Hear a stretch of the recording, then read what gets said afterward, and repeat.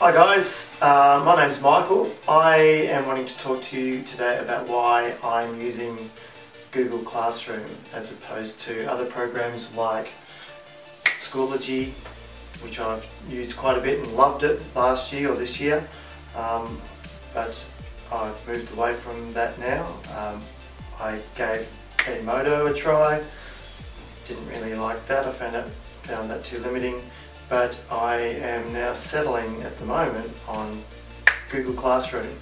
And the reason for that is because it is so good in how it integrates with Google Drive or Google Docs. But what I want to focus on with this video is my specific way that I'm managing my workflow with Google Classroom, the way I'm structuring my folders, my Google Drive folders with and integrating that with Classroom.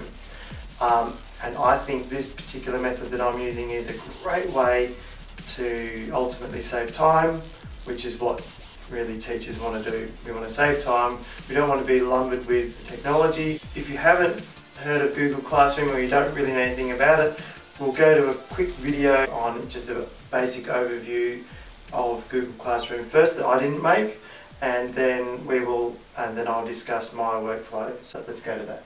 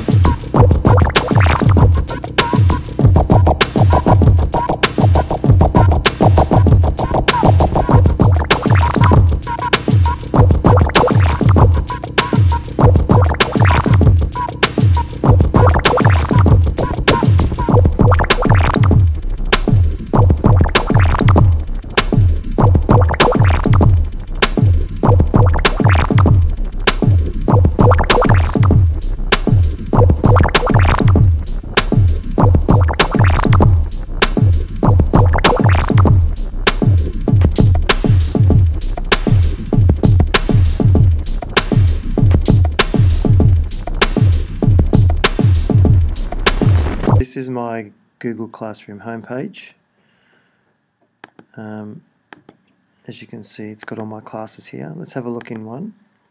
Okay, this is my Year 12 IT class, or one of them. I've got a stream of announcements and assignments here. I've got a list of the students, and I've got an about page, which I'll show you more in a minute. So, students have an assignment, and this is it here. I've posted this to them.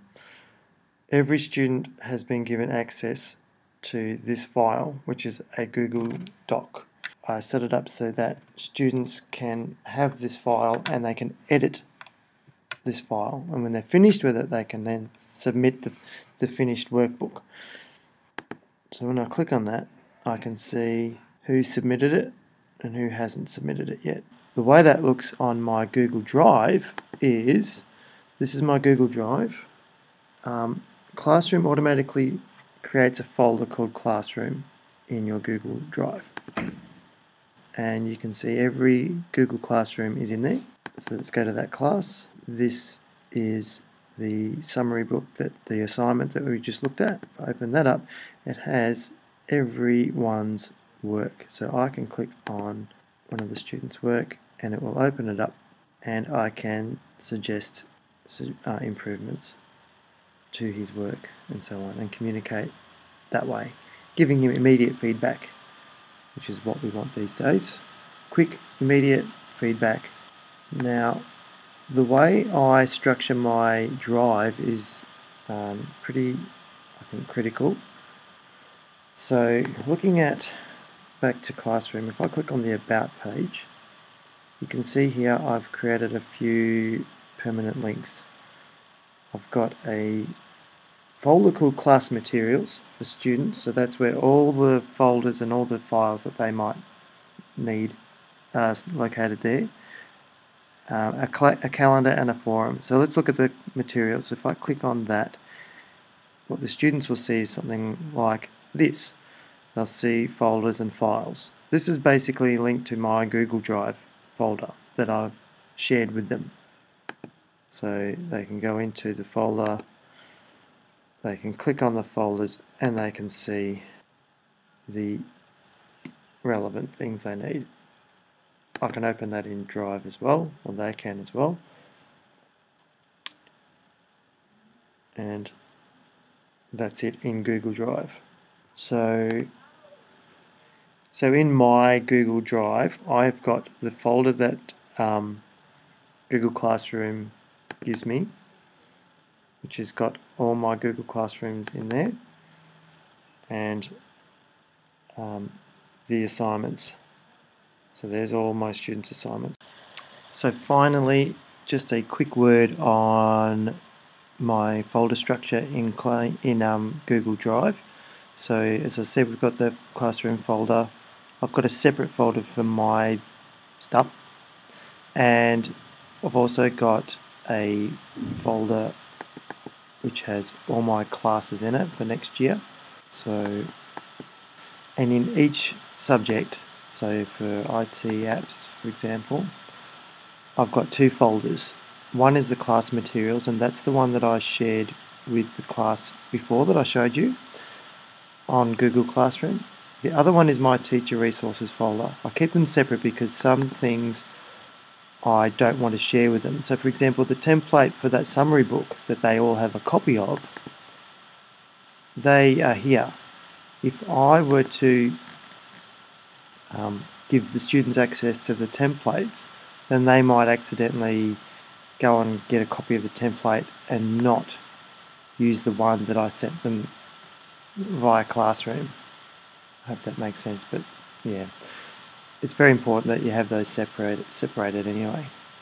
So that's how I've done it. Yep, so for each class, a class materials folder that the students have access to, and then a separate folder for my resources that I may share with them at a later date. I might transfer from here into here. That's basically it. Hopefully you found something in there useful. If not, you can put a comment below and I may hopefully answer that for you. If you're a teacher at my school, you can come and have a chat to me and I'll show you things, or yeah.